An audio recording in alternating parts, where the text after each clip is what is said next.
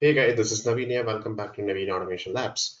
So one more small topic I'm going to cover with respect to PyTest today, that we can create one configuration test file at the global level, and the same configuration test file can be used for all the PyTest fixtures, and the same PyTest fixtures can be used throughout your test classes for the different test methods. So how to do this? Right? So let's say I'll give you first a basic demo that with a simple basic example. So what I'm going to do, that I'm going to create a new, let's see, directory over here in my current Selenium demo project. I simply say that let's see, PyTest rough work, okay, underscore rough. Let's see, PyTest rough, like that. And under this particular PyTest rough, what you do, you create one Python file and make sure you are giving the Python file name is Conftest. Do not give any other name, simple, right? Conf test means configuration test dot py file will be created over here. And you do one thing, you simple, let's see, I'm importing one PyTest first. And what you do, you create a method over here. Let's see, whatever the method, let's say I'm going to create one input total method. In this particular input total, this is the method, and I'm going to pass one variable, let's see, total is equal to 100. Okay, and then I'm going to return this particular total from here, and this method will behave like a fixture for me. So I simply write pytest dot fixture. That's it. I'm not going to define any module or nothing. This is at the configuration level. So pytest dot fixture, I'm going to use it now what I'm going to do, that this input total now you can use, okay, with the, okay, for the different test classes. So what I'm going to do, that in this particular directory I'm going to create one Python file. Let's see, my Python file is I simple write, let's see, test, okay, and rough one, something like this. Click on OK, and I'm going to create one more Python file. Let's see, test rough 2. This is just my rough work, okay. And inside the rough one, I'm going to first of all, let's see, import PyTest over here. And I'm going to create my test cases directly over here. So I simply write test underscore, that whatever the total amount, right, the total is, let's see, divisible underscore by underscore 5. It is divisible by 5 or not. Now here what you have to do, guys, now in this particular bracket, what you can do, whatever the confidence.py, that fixture that you have written, input underscore total, you can pass this particular fixture over here.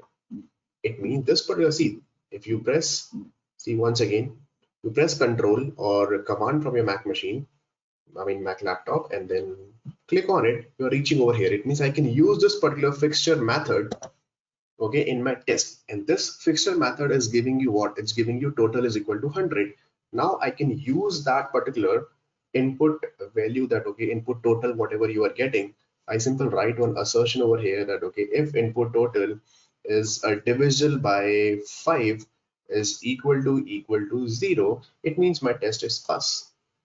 Simple. So I'm just going to create one more test over here. Let's see if it is divisible by 10. Okay, so this is divisible by 10 is equal to 0. And then I'm going to write, let's see, one more test over here. Okay, if it is divisible by 9, okay, 9 is equal to 0, like that. So 3 tests I have written, 1, 2, and 3 tests, let's see, I have written. Now similarly, what I'm going to do, that I'm going to create this rough test 2, and do one thing. Let me just copy these two methods over here. First you import PyTest, right, and copy paste. And let's see, here I'm writing divisible by 6. Let's see, here I'm writing divisible by 15. So here I'm writing 6, and here I'm writing divisible by 15 is equal to 0. Simple. 4 methods, guys, I have created. Sorry, 2 plus 3, 5 methods I have created, and all these 5 methods are taking the input from where? From conftest.py. right? And now I'll do one thing, right click on this particular directory and go to open in terminal. So I'm going to execute my test directly from here. So I simply write pytest -k. If you really want to take your identifier, so I can simply say that, okay, execute my rough, okay, or it's not rough exactly. Let's say execute my divisional test cases. So I simple remember this identifier, or you can directly execute the respective class name also. That's not an issue. Divisional and minus verbose. I don't want, okay, I want to use, and let's see. Okay, it's saying 0. 1 second, let me pytest minus, or I'll do one thing, let me execute the entire okay, this, okay, let me just pytest, let's run it. First of all, test rough 1.py I'm going to execute, and let's see how many test cases are getting executed. You can see that 2 test cases got passed and 1 got failed, obviously, because this will be failed because the input parameter that we are passing, that is 100, which is not divisible by 9 completely, but it divisible by 5 and 10. So that's why it's giving you assertion error over here, but that's okay, right guys? So you can see that, okay, you can execute and you can take, right, your fixture value directly from this particular file conftest.py. Now what I'm going to do that, let me clear the console, and let's do one thing, just a second. Let's run it again. Okay, I think it's not collecting with this -k. I'll do one thing. Let's run the second one once again. Test2.py. See, with test2.py also one and both are getting failed because 100 is not completely divisible by 6 and 15, right? So I'll do one thing. I'll just change the parameter to 90 now. Let's see, which is divisible by 6 also and divisible by 15 also. So let's see it is working or not. So in this case, 2 test cases got passed. Perfect. So you got the idea, right? This is a simple example, guys. Right. Now, what I'm going to do, you remember in the last session, I told you that we have already covered one, this particular file, let's see, with the parameters. And here we have defined one fixture over here. So can I move this particular fixture to conftest.py file? I can do it, right? So I'll do one thing, that this conftest.py file I've already created. Can you see that? See, it's written over here in this particular directory, and I have moved that particular fixture over here now. Okay. Now this particular fixture can be used for all the Selenium test classes. Now it will behave like a global precondition for all the test classes. It will behave like a fixture for all the test classes. And now what I'm going to do that, I'm going to this particular fixture, and then I'm going to comment it out from this particular class. And what is the fixture name? The fixture name will remain same. That is your initialized driver, which is coming from where? Which is coming from conftest.py. This is my fixture name. Okay. So remember this thing. You just need to use the fixture name over here. That's it. And the rest of the things will remain same over here. So let's see it is working or not. So I'm going to execute, right click on it and run this particular class. And let's see it is working or not. So 2 test cases should be executed. One is for uh, Google Chrome and another one is for Firefox. So Chrome is fine, and you can see that Firefox is also launching and perfectly working fine, and 2 test cases got, okay, 4 test cases got executed because we have written 2 test cases over here. So 2 plus 2 is equal to 4. Some of them having some assertion error because it's saying that, okay, assertion error is not equal to this. We are getting a google.com, not the exact current URL like that. But whatever, we are not bothered about the assertion error. If you convert that again into google.com, it will start working. So this is just an assertion, but you can see that. Well, I'll do one thing. Let me just comment it out, this particular test. I don't want to execute this one. Now let's run it again. And now let's run from the command line.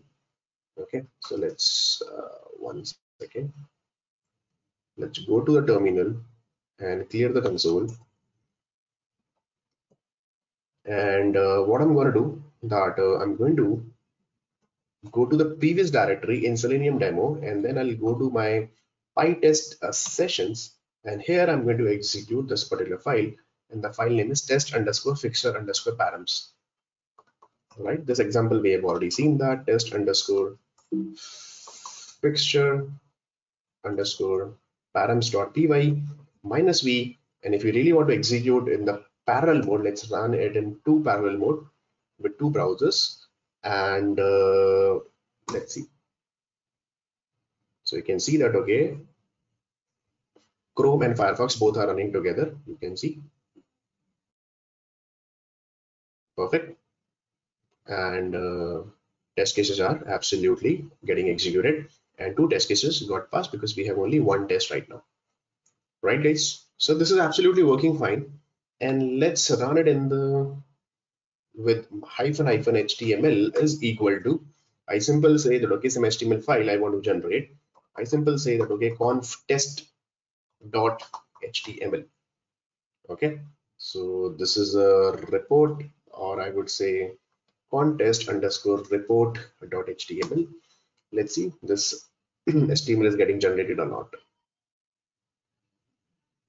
So you can see that, okay, two test cases are getting executed. One is for Chrome, one is for Firefox, and both are getting executed. Perfect. And we will go to our PyCharm. You can see two test cases got passed, and you can see this report getting generated. And copy the path, and let's paste it over here. Can you see that? Two test cases absolutely working fine at 11th of August, 11 o'clock in the morning, that we executed over here. Perfect. So this is a very good feature is available, guys. Again, I'll repeat quickly, just to give you a recap, that conftest.py you just need to create. Make sure you are not changing the file name. The exact file name you have to do that, and you can create multiple fixtures over here. Same thing, you can write one more fixture over here for some other purpose, initialize driver, initialize Chrome, or whatever, if you really want to execute.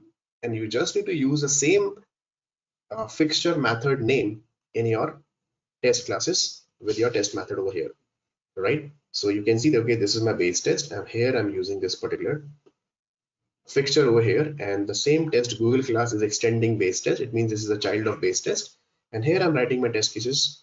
So you don't need to change your test over here. You just need to define like that. So you can create one global precondition with the help of configuration test.py. It means conf test.py. This is like amazing feature is available in PyTest. Okay, so that's just a small chapter I really wanted to cover. Thank you so much. Thanks for watching this particular video. If you really like PyTest series, guys, please click on subscribe button, share with others. It's something very interesting thing that we are covering, and a lot of things, new things are coming with respect to page object model in the future. So please share with others, comment and like. If you have any questions, let me know. Thank you so much.